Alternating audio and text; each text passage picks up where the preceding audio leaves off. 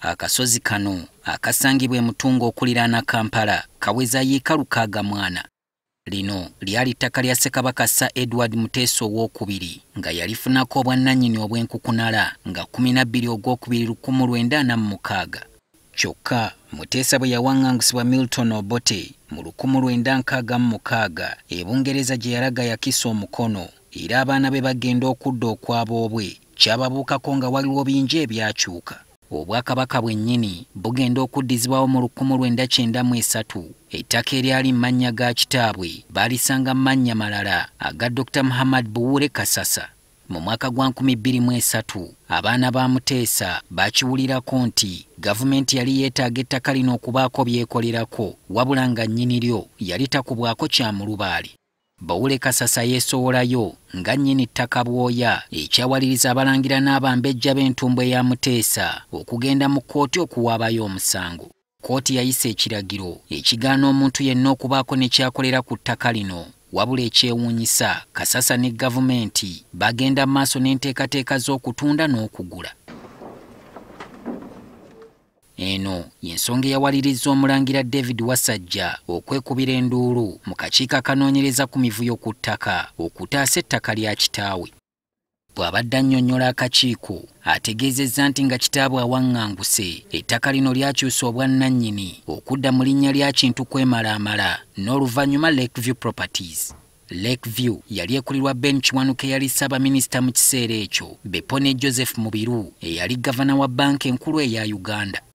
Ben Kiwanuka's title says that he became the registered proprietor on 25th November 1968. Now you're talking about a title in the name of Mr. Ben Kiwanuka. Ben Kiwanuka, yes. Okay, which himself. One is that? When does that come into existence? 1968. But remember that Ben Kiwanuka and Lakeview Properties received land on the same day, 25th November 1968. Okay. So Lakeview Properties, Ben Kiwanuka's title has that information. Kigambibwa nti Lakeview ettaka lino yalifunirako ebbanja okuva mu banka emu oluvannyuma eryagiremerera okusasula banka n'eryezza. Engeri ettaka gye lyava mu mikono gya Muteesa naye eriko ebibuuzo ebiwera. There was a rumor, and actually Mr. Kasasa uses that very much. He has clips of old newspapers saying Muteesa had sold. And of course, the British, given the sensitivity of the issue, made an investigation, carried out an investigation on this issue. And there was a report of their findings. And in their findings, the report, they said that we've heard of the rumor, but we don't put any truth to it.